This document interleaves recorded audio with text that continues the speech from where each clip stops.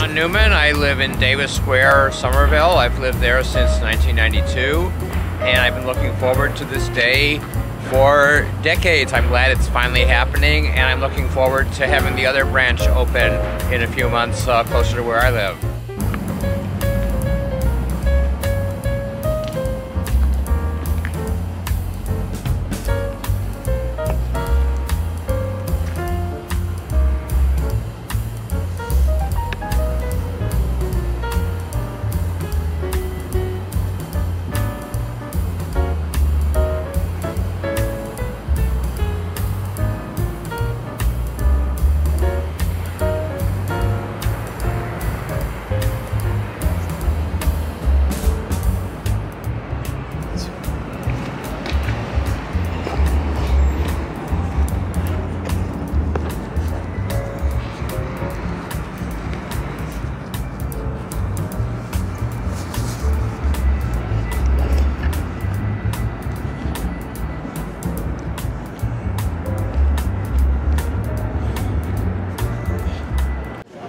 I think everything's going great. We've done a lot of work over the years. You know, this is the first branch. It's coming to fruition, and we got the big event taking place here, and it's just been a lot of work. Me and Bill have been on this for a long time.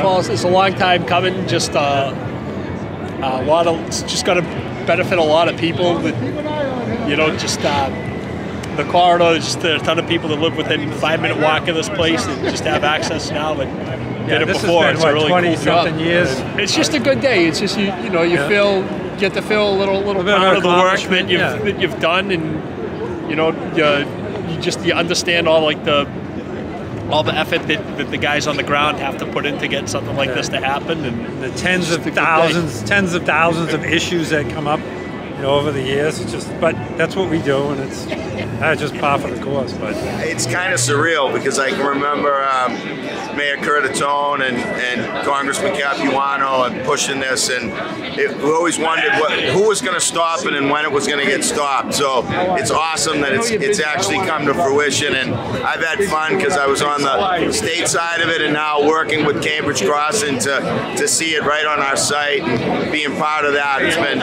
awesome. It's been hectic just watching them take down the station. It's amazing. And just watching the site being built around it.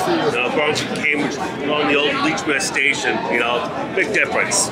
Chased a few rats out of here. Just a little bit. It's great. This has been decades in the making. I was just telling somebody that I used to take the bus from Lechmere to go to high school, and even back then we were talking about how the station was going to move across the street. So this is a big day. It's a long moment in waiting, but it's really nice to see the Green Line finally open, and look forward to the community path, especially as well, opening later this year along with the extension. Yay!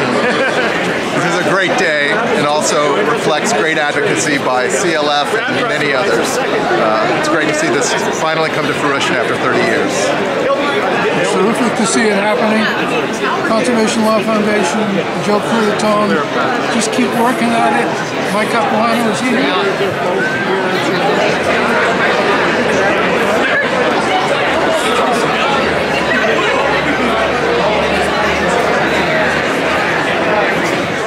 About the opening of the Green Line extension to Union Square, the first of the 2 branches into Somerville that are opening, so it's a very exciting day. They started with revenue service here at 4:50 this morning, and here we are to celebrate the opening. And how are you feeling today? A little tired because I decided to be on that train at 4:50 a.m., but otherwise really excited and thrilled to finally get to this point. I've been working in Somerville for 12 years, and almost everything we've been doing is surrounding conversations about how the Green Line impacts our city and what we want to do to make things work with it.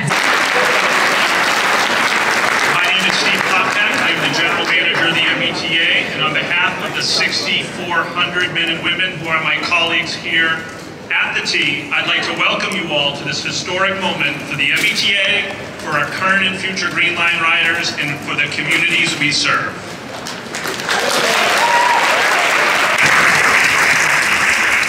Thank you, Steve. And I am going to say a very few words because there are 87 people speaking.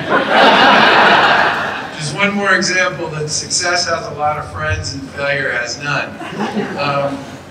I do want to mention a couple of people in particular because I think it's important, given how long this thing went on, that a lot of the folks who are involved in making sure that this thing will eventually happen sort of get lost in the wake.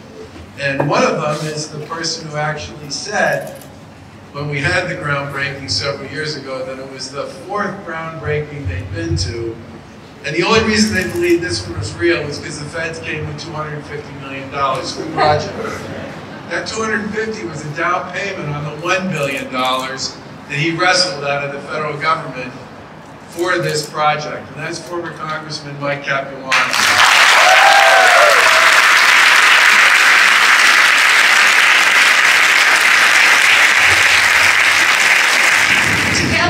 Demonstrated that partnership and persistence pay off.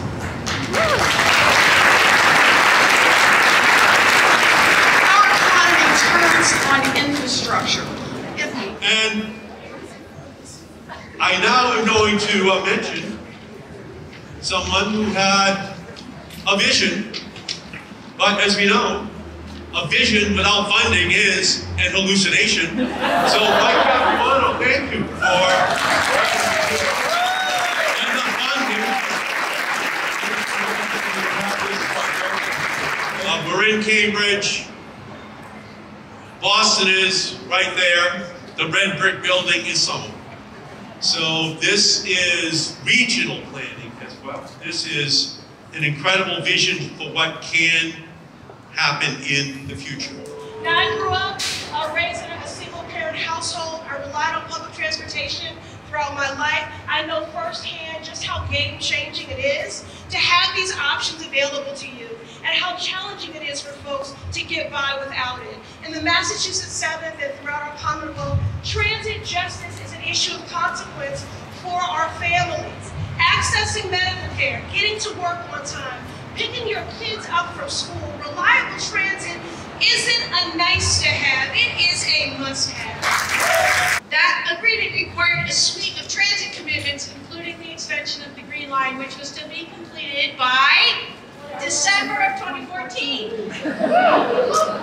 While that did not happen, December of 2014 did mark a critical milestone for the project with the signing of a full funding grant agreement between the Federal Transit Administration and then Governor Deval Patrick. So when I became secretary of what by then had turned into MassDOT in early 2015, I assumed, we all assumed, the project was finally truly back on track. Unfortunately, as comedian Will Rogers once said, even if you're on the right track, you'll get run over if you just sit there. The Green Line extension was initially approved to offset air pollution from I-93. For 40 years, the people of along Mystic Ave and in East Somerville have suffered disease and death due to that pollution. How can we make up for those lost years? The Green Line extension is not enough. We need barriers to stop the pollution. I want to start by thanking the one group of people that hasn't yet been thanked, the people who installed the pigeon guards above the air. I've noticed a few places that still need to be done. But for those of you that are old enough to remember the old Sullivan Square and what that did, I don't want this to become the next Sullivan Square. I also want to thank my friend and colleague forever, John Lenachek, standing in the back, now working at National. Another friend who's got to get full trained, and of course my wife, because without them I wouldn't have been here today.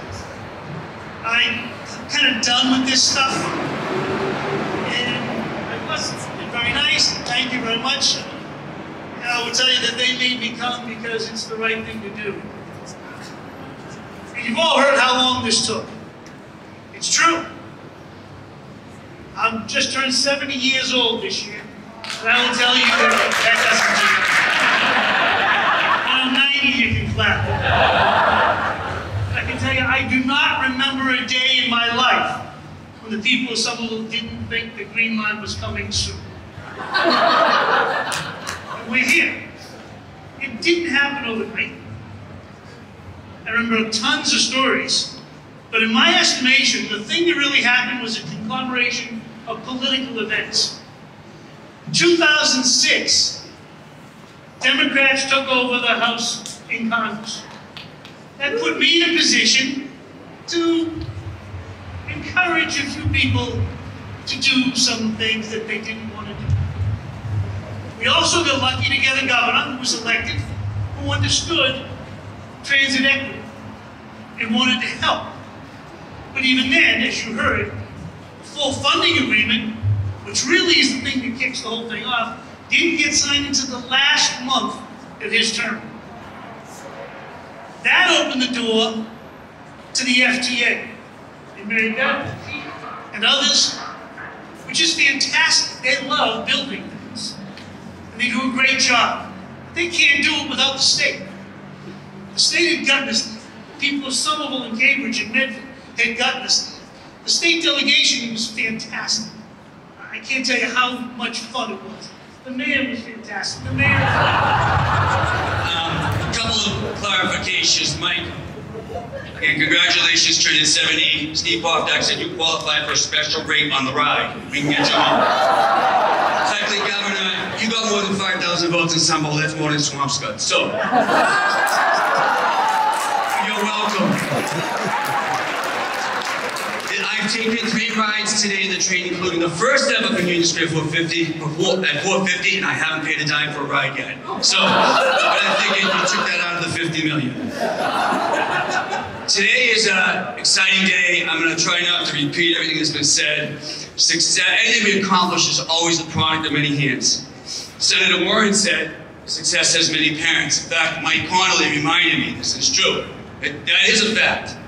But when the times are tough, those years of doubts and naysays and broken promises, we were left as orphans. And let me be clear, I'm going to thank a lot of people today, because everywhere, our partners at the federal level, state and local, had a role in this. The people of Somerville, organizations like STEP, Friends of the Path, the Chamber of Commerce, Union Square Main Streets, aligned with stakeholders in Medford and Cambridge. We are only here because they would not accept anything less than the Green Line, and they fought like hell for it for decades. Big day. Thank you, Steve. Thank you, everybody, for being here today and continuing to show your support and interest in this great project. Well, today's incredible. The fruition of years of work to connect our communities, Boston, Cambridge, Somerville, Medford. Opportunity for so many people to be able to get out of their cars, get into a sustainable mode of transit, stop wasting time stuck in traffic, and actually ensure transit equity in all of our communities. This is just one step on the way to Medford, so nice little celebration. Little chilly. I was on the 450 train this morning. I think I put in 50,000 hours between this and Assembly Square. Today means we actually finally got this across the finish line. It was a lot of work for a lot of people, but it's great to see it actually happen and to see people actually able to use it this morning, even before we did the opening ceremony. But to just know that everyone who's been waiting for this so long can actually ride the train.